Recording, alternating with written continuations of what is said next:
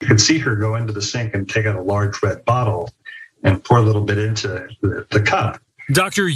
Emily Yu was arrested last week on suspicion of poisoning her husband, radiologist Dr. Jack Chen, according to the Irvine Police Department. His attorney says Chen was diagnosed with gastritis earlier in the summer and started wondering if it might have a sinister cause. He also started to notice that there was a chemical taste in what he would make in the morning as a he calls it a tea, it's a hot lemonade. In July, setting up a camera to see if his suspicions were correct. So Dr. Yu so knew what his pattern and preferences was and what he did in the morning that she slipped right in and was administering this poison. We don't know for how long she had been doing it. Seems like a story you'd catch like on Dateline NBC or something after the fact. The story of Jack Chen. He's also now requesting full custody of children with his wife, Emily Yu, who, as you saw there, appeared to have been poisoning him with Drano, or at least attempting to a certain extent. Chen says that her actions follow a pattern. I'm sorry, that Chen says that the actions of his wife follow all of this abusive nature that she had towards him and also their children, which is one of the reasons I think he wants custody. Here's more about that part. The request for a restraining order stating the video Chen took, quote, shows me taking a sip of my still hot lemonade, covering my cup with saran wrap, and then of Emily taking the Drano from under the sink, removing the covering to pour the Drano, and then replacing the cellophane. Yu was arrested last week after Chen went to police with video evidence of 3 incidents in July. She was released from custody just 1 day later after posting a bond of $30,000. Chen obtained that temporary restraining order after the arrest, in it claiming Yu and her mother were abusive toward him and their 2 children for years. It was Dr. Chen getting on video her poisoning him that he finally broke the cycle of violence. So some of those instances of potential abuse and anger that Chen said that Yu was doing is described here.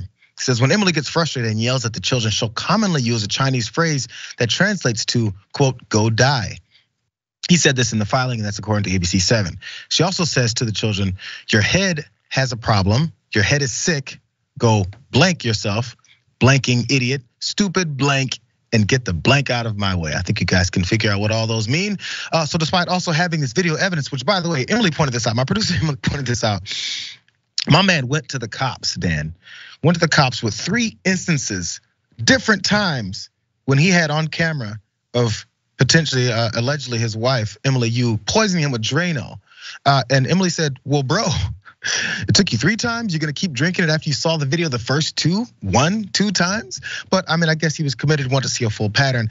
I'm not sure if he actually drank it, but he definitely got her on camera doing it. We'll get to what her attorneys were saying, which is also crazy in one moment. What are you thinking? Yeah, I thought I was reading here that he put the cameras in place after being suspicious and developing ulcers, gastritis, and esophagitis. But 2 more tries. I'm on benefit of the doubt here. This could have been some food poisoning. Like, I don't know, maybe like your cooking's just not what it used to be. I'm willing to put that aside to, maybe make this work. Oh no, that is straight up Drano. Like, no, that's this is a good thinking to surveil, I guess, and make sure this was the case, to be sure. But it's really kind of shocking and scary to see these domestic sort of situations go out of control. These happen oftentimes behind closed doors, so I'm assuming they happen more often than we think, unfortunately.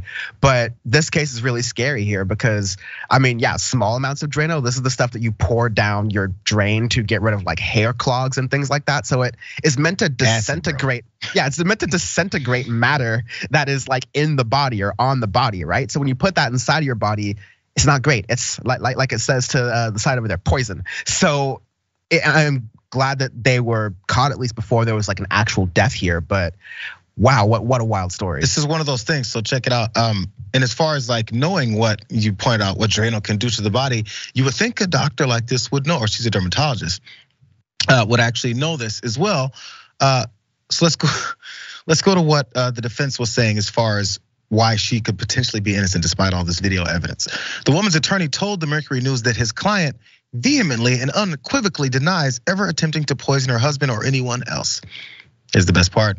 As a well-respected physician, her goal has always been to help people and never to harm them. There's absolutely nothing done in these videos that were in any way illegal, is what they also told ABC News. The videos do not depict her trying to poison her husband or harm anyone in her family. So the thought here is she's a physician, she's a doctor. There's no way she would harm anyone because she's a doctor. I guess there's a certain level of trust and belief we do have in doctors because of their profession, but I'm not sure if that's gonna help in this home situation where you were literally caught on camera doing what you wouldn't expect a doctor that cares for their patients to do. And actually the medical center that works around her also had to point out, hey, all you patients that may have anything to do with anything near her, she wasn't just trying to kill everyone. So they had to put that out as well. So I guess that makes sense. Yeah, it doesn't inspire a lot of confidence. And yeah, I'm glad something was actually done with this. It sounded like one of those like legal sentences where they paid a lot of money. They paid thousands of dollars to build that kind of legal defense. You gotta Not necessarily. Something. Yeah, exactly. I mean, what are the lawyers gonna do? Sit there in court and go, gotta say something. Got us. I don't know.